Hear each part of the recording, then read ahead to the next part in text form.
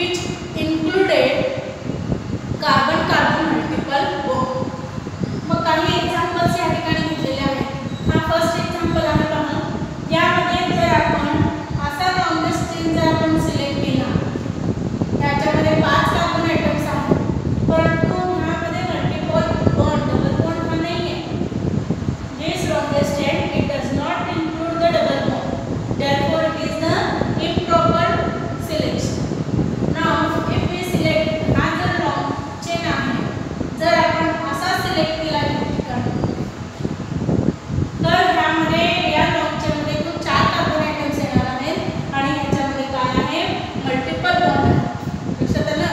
Select the long chain longest continuous chain which includes the carbon carbon multiple bond. Multiple bond असलाच पाहिजे. Second example पहा. हा जर long chain आपण select केला तर ह्याच्यामध्ये एकूण 7 कार्बन ॲटम्स आहेत, परंतु ह्यामध्ये मल्टिपल बॉन्ड नाही आहे.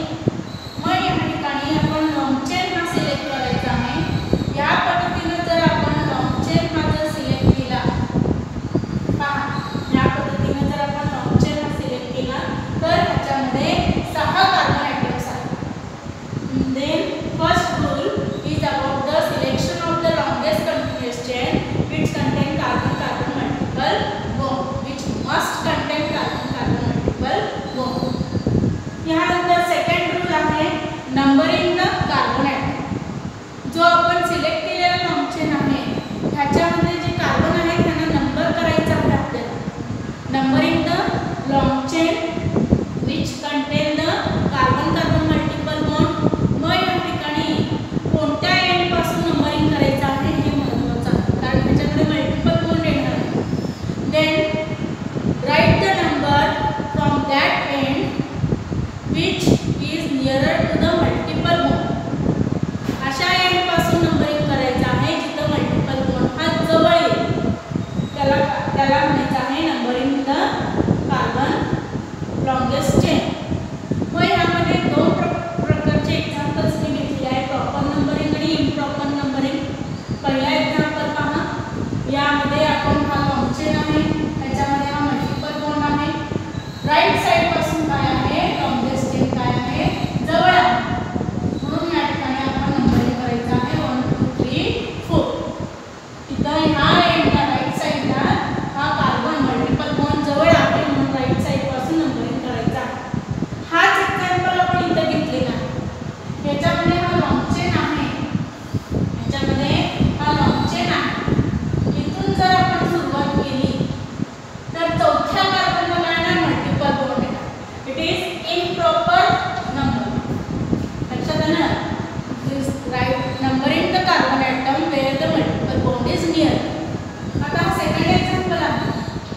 लेफ्ट साइड पासून जर आपण नंबरिंग केला तर लेफ्ट साइडला पहिल्याच कार्बनला ट्रिपल बॉन्ड आहे आणि आपण ह्यामध्ये जर राईट साइड पासून आपण जर केलं तर चौथ्या कार्बन थर्ड कार्बनला काय येणार ट्रिपल बॉन्ड येणार. मग या ठिकाणी हा काय आहे इम्प्रॉपर नंबर. सेकंड रूल आहे numbering the carbon item carbon chain from that end wear the multiple bond is near. जिथं मल्टिपल बॉन्ड जवळ येतो तिथून नंबरिंग सुरुवात करायची आहे.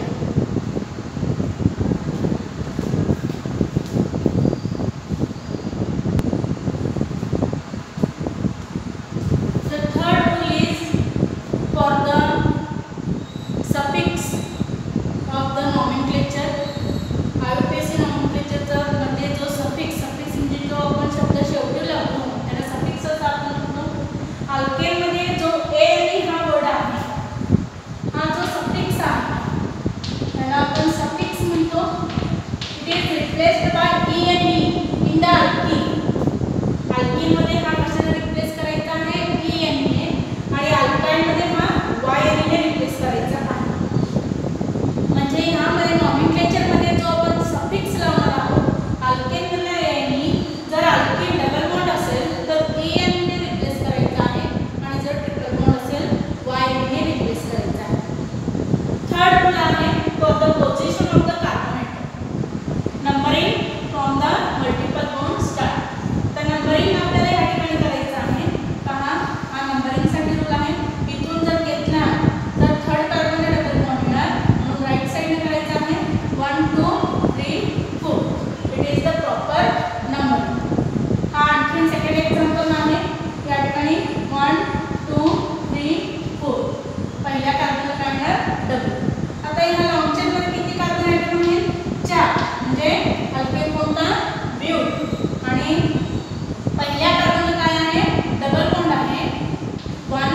इन म्हणजे याचं नॉमेनक्लेचर काय आहे ब्यूट 1 in.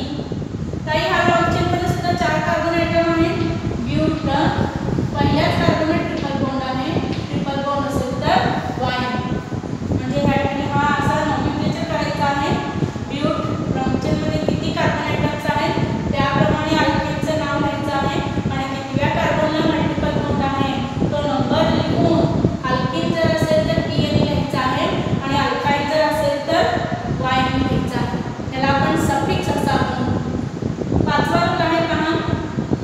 If the multiple bond is equidistance from both the end of the compound. जर मल्टिपल बॉन्ड हा दोन्हीकडून समान अंतरावर जर असेल, हा लॉंगेस्ट कंटिन्यूअस चेन आहे.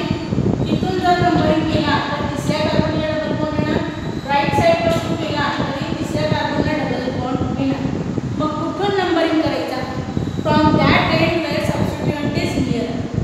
अशा टोकापासून करायचं आहे जिथं सबस्टिट्यूएंट हा जवळ येईल. सबस्टिट्यूएंट म्हणजे ब्रांच. आता या टोकापासून जर केला तर ब्रांच हा सबस्टिट्यूएंट थर्ड कार्बनला येईल आणि इथून केला तर सेकंड कार्बनला. म्हणजे हा नंबरिंग काय आहे प्रॉपर नंबरिंग. लक्षात आलं? दोन्ही टोकापासून मल्टिपल बॉन्ड जर समान अंतरावरती असेल तर जिथून सबस्टिट्यूएंट जवळ आहे तिथून नंबरिंग स्टार्ट करायचं. If the multiple bond is present at both the end, equidistance at both the end, then select the long chain numbering the carbon atom from that end where the substituent is near. आणखी एक second example आहे. इकडून घेतला तरी triple bond third carbon येतो, इकडून घेतला तरी ट्रिपल बॉन्ड तिसऱ्याच कार्बनला येतो. परंतु सबस्टिट्यूएंट हा लेफ्ट साइड आहे म्हणून लेफ्ट साइड पासून काय करायचं आहे नंबरिंग करायचं आहे. लेफ्ट साइड पासून काय करायचं आहे नंबरिंग करायचं आहे.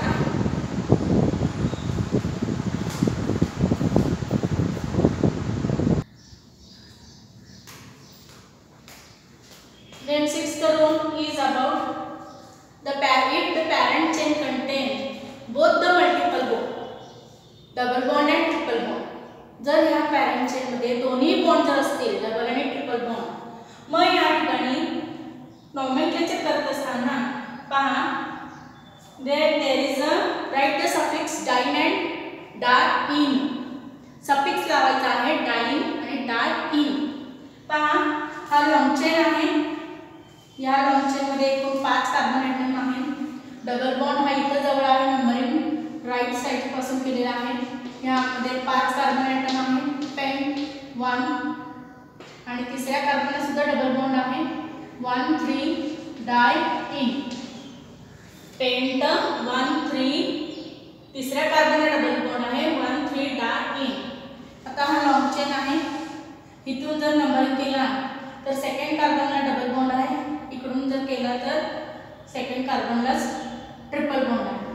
मग या ठिकाणी 1 2 3 4 5 6 7 hepta hepta 2 triple bond 2 6 dye in. Hepta 2 6 dye in. Triple bond असल्यामुळे सफिक्स काय लावलेला आहे डाय इन. डबल बॉन्ड असेल तर सफिक्स काय लावलेला आहे डाय इन. न्यायाचा पुढचा आहे 7वा रूल पहा. If the parent chain content both the double bond and triple bond. जर डबल आणि ट्रिपल दोन्ही बॉन्ड त्या पॅरेंट चेन मध्ये असतील तर त्या ठिकाणी कुठून सुरुवात करायचं आहे wear the multiple bond is near. The numbering is start from that end wear the multiple bond is near. कोणताही बॉन्ड असू द्या जिथून जवळ येतो तिथून नंबरिंग करायचं आहे. आता पहा हा लॉन्ग चेन आहे. यामध्ये जर आपण इकडून जर नंबरिंग केला तर सेकंड कार्बनला ट्रिपल बॉन्ड येणार आणि लेफ्ट पासून जर केला तर पहिल्याच कार्बनला डबल बॉन्ड येणार. म्हणून लेफ्ट पासून करायचं आहे. 1 2 3 4 5 5 कार्बन आहे. पेंट 1 इन आणि 3 वाईन. पेंट 1 इन आणि 3 वाईन. आता हा लॉन्ग चेन आहे. इथून केलं तर डबल बॉन्ड सेकंड येणार. लेफ्ट पासून केलं तर डबल बॉन्ड ट्रिपल बॉन्ड हा पहिल्याच कार्बन येणार. 1 2 3 4 5 6 6 कार्बन असल्यामुळे हेक्स 1 इन 1 ट्रिपल बॉन्ड आहे YNE आणि काय आहे 4 चौथ्या कार्बनला डबल बॉन्ड आहे 1E. 6 कार्बन आहे ॲटम्स आहेत हेक्सा पहिल्या कार्बनला ट्रिपल बॉन्ड आहे 1YNE चौथ्या कार्बनला डबल बॉन्ड आहे 1. नेक्स्ट आहे if there is a tie between the double bond and triple bond. जर डबल बॉन्ड आणि ट्रिपल बॉन्ड दोन्ही सेम कार्बन कडे असतील दोन्ही सेम अंतरावरती सेम कार्बन ॲटम असतील टाय होत असेल तर त्या ठिकाणी डबल बॉन्डला प्रेफरन्स करायचा आहे. If there is a tie between the double bond and triple bond then preference to a double bond. Double बॉन्डला preference करायचा आहे. पहा या ठिकाणी हा लॉन्ग चेन आहे. इथून नंबरिंग केला तर डबल बॉन्ड हा पहिल्याच कार्बनला आहे. इथून नंबरिंग केला तर ट्रिपल बॉन्ड हा पहिल्याच कार्बनला आहे. ह्याला टाय म्हणायचं आहे. पहिल्याच कार्बनला दोन्ही टेपकडे एकीकडे डबल बॉन्ड आहे एकीकडे ट्रिपल बॉन्ड आहे. मग अशा वेळेस प्रेफरन्स तुला द्यायचा आहे डबल बॉन्डला द्यायचा आहे. म्हणून नंबरिंग हा राईट साइड पासून करा 1 2 3 4 5. 5 कार्बन ॲटम्स आहेत. पेंट 1 इन त्यानंतर 4 वाईन. मग अशा पद्धतीनं विद्यार्थ्यांना आपण आजच्या व्हिडिओमध्ये rules for IUPAC nomenclature of unsaturated